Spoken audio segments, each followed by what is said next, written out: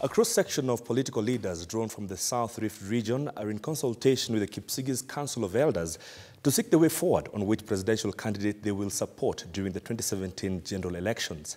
The leaders are expected to make the major announcement in 2 weeks' time. Here is that report.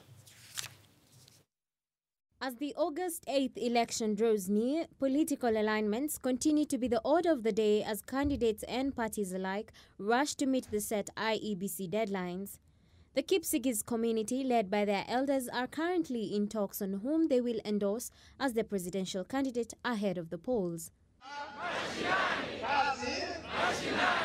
The National Secretary of Kipsigis Community Clans, Joel Kimeto, confirmed that they have already endorsed Isaac Ruto to handle political matters, adding that they will make a major announcement in a fortnight on whom they will endorse for presidency. We support parliamentary system of government. We will support and campaign for... Jubilee leaders from West Pokot County have castigated the opposition coalition NASA for being ill-prepared for the upcoming general elections. The leaders accused NASA of causing anxiety and misunderstanding on matters related to elections in a bid to derail them. Led by Pokot South legislator David Kosing, the leaders alleged that NASA was not ready for the August elections, hence their constant finger pointing at the electoral body's unpreparedness. I want to tell Kenyans for record that the people who have caused this anxiety and wrong preparation of election is NASA. According to Kosing, the opposition was worried about the outcome of the polls, hence their spirited attempt to block auditing of the electoral register and procurement. Kosing alluded to the fact that Jubilee was well prepared as they already knew who their presidential candidate and his deputy will be. He insisted that the opposition was unable to pick its presidential flag bearer and...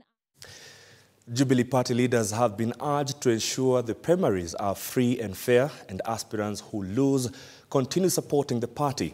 Speaking in Tharaka Nithi, Abraham Maruta, who is eyeing the gubernatorial seat in the county, said it will be unfair if aspirants were given tickets based on their popularity.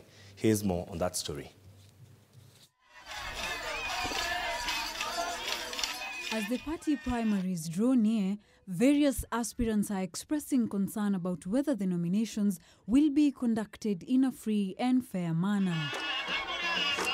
Abraham Maruta, who's eyeing the Tharaka Nithi gubernatorial seat on a Jubilee ticket, called on all aspirants to remain peaceful and carry themselves in an honorable way. Na tunaunga mkono rais wetu na naibu wake na tunasema waongoze hii nchi. Lakini wakati wa uchaguzi ama nomination wasipendelee mtu yeyote. Hata siku hii anakuja Tharaka Nithi tunasema tunamkaribisha. Na kusikue kuna yeyote atapatiwa nafasi tena kuongea mbele ya rais kama Mereti atapatiwa nafasi pia. Meanwhile, Jubilee Party Secretariat has announced it will not use the smart cards. And we'll be back after these messages.